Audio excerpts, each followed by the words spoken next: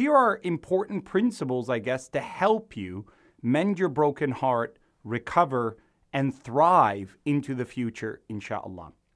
The first point I want to discuss with you is about the feelings of regret. The regret of the time that was spent, the money that was spent, the emotional attachment that was attained, regret about, some of the history that still remains fresh in the mind. I want you to know that regret is something that is a very natural emotion to have, and it's actually one of the processes of healing. Without feeling regret, by actually repressing that emotion, that thought, you do yourself a disservice. What you want to do is channel that regret to a learning process and a vow and a covenant that you make within yourself, not to repeat some of the mistakes that you have now learned and itemized as things that led to where you are today. The Prophet ﷺ, he says in the authentic hadith, "An-nadam tawbah." Regret that is sincere in the heart is the essential element of returning to Allah, of repentance.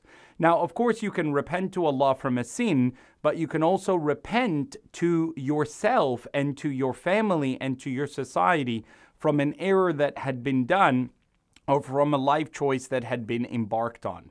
Regret is therefore a powerful tool that you and I are needing to use to keep us focused and firm upon a positive future, plans and development into it, inshallah.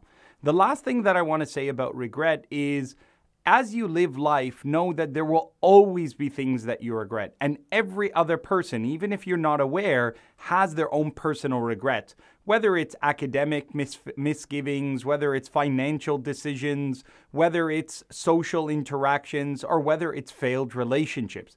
Everybody carries their burden of regret. It's how we manage it, capitalize on it, and learn from it that leads us into a brighter future. Second, I want to speak to you about feelings, and I want you to know that it is okay to feel it in your heart, that it is something that's on your mind, and it is wrong for people to simply say to you, just get over with it, it's done, and just move along. Sometimes it takes a little bit of time to process, to feel, to reconcile our emotions, to reconcile the memories that we've shared together with someone who we thought would be a part of our life for the rest of our lives. Feeling it, of course, is not something that you need to do on your own, and that becomes the secret ingredient to mechanizing your feelings into that which is going to be positive.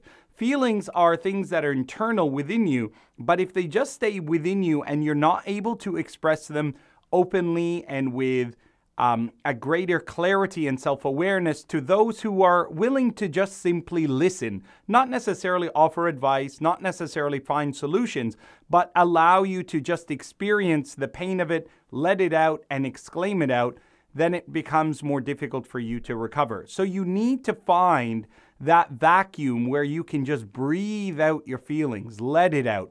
And that's where you hear the Prophet ﷺ. He had confidants amongst his Sahaba, amongst his wives ﷺ.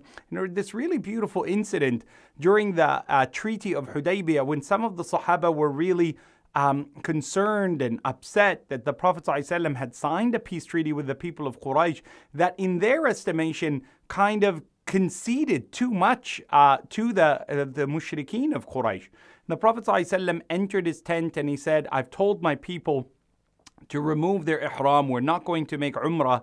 And they didn't listen, they didn't follow through immediately. So he had this feeling of, I worry about them in how they have not fulfilled what I've asked of them. And his wife, radiallahu anha, Salama, she said, O Messenger of Allah, let me shave your head. Let me show them that you've come out of the state of ihram, and you will see that they will follow through. So the Prophet ﷺ expressing his feelings, expressing his concern, allowing it to be known becomes a very powerful agent for change, not just for himself, but for everybody who witnesses it. And after she shaves his head and he steps outside his tent, they see that he's no longer in ihram, they see that he's not going to be performing umrah. All of them rush to fall in line with the Messenger Muhammad sallallahu alaihi wasallam. Feel it, express it, and be able to move on into the future, inshallah, with strength and a suitable purpose of determination, inshallah.